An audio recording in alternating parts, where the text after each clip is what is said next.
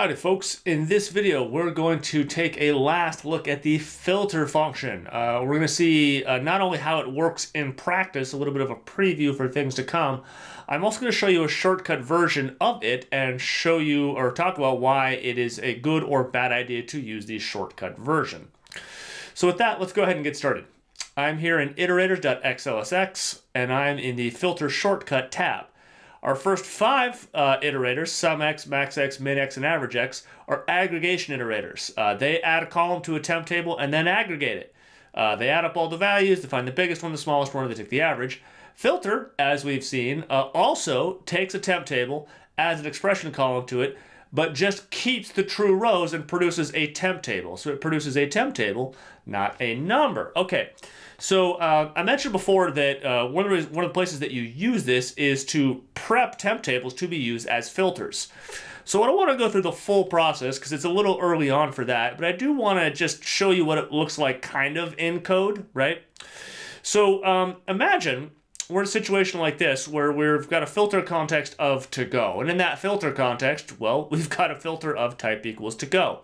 However, the calculation that we want to perform is sales for to go dinner, okay? So we're half of the way there filter-wise. We have a filter for to go, but we need to add a filter for dinner, right?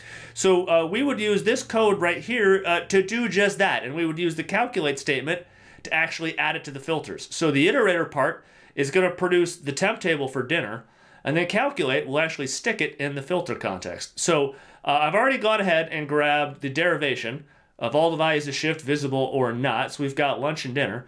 We then add a column to it where for every row, check to see if that row's shift is equal to dinner. Lunch is not equal to dinner. Dinner is equal to dinner. So what does this produce right here? If I derive this temp table, add this column to it, and just keep the true rows, well, we won't get lunch, but we will get dinner. So let's head over here to our answer. Type in shift, hit enter, and type in dinner, okay? So this code, lines 3 through 6, produces this temp table right here. Because we've used this code inside the calculate function, and calculate is a reviser, what calculate will then do is it will take this temp table and add it to the filter context, producing this filter context right here, with a filter to go, which we had a second ago, and now a new filter for shift equals dinner. And with that in place, now we only have the rows visible in this mini table that are both to go and dinner, so we could go ahead and do whatever else we want to do, but for example, we could go calculate the dinner to go sales or something like that.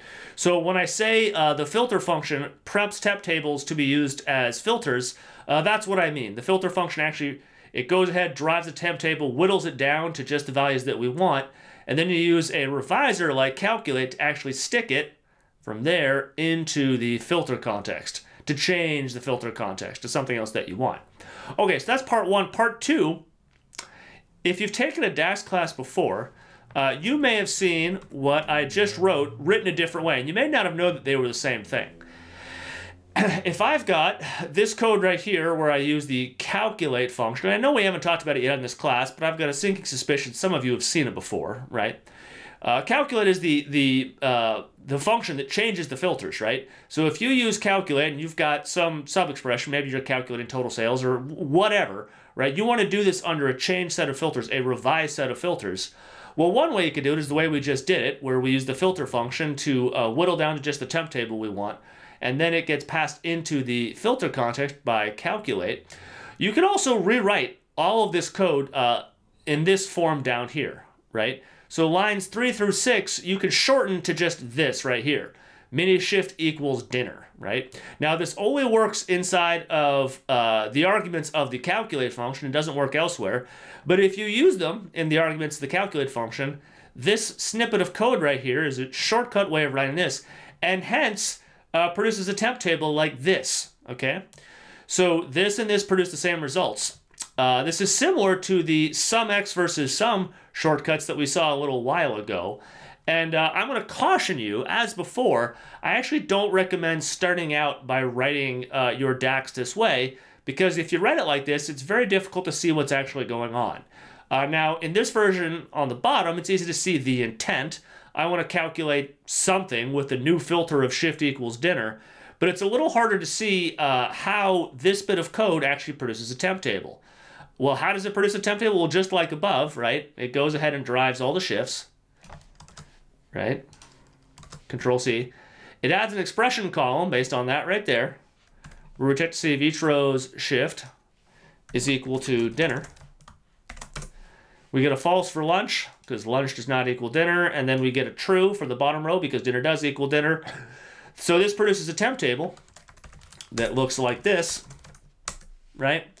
And then calculate, we'll take this temp table and add it to the filter context. And it works perfectly well, but in my experience, if you write things like this, you're not going to remember that this is the builder pattern right here. It's an example of the builder pattern. You will not see the derivation. You will not see the filter function.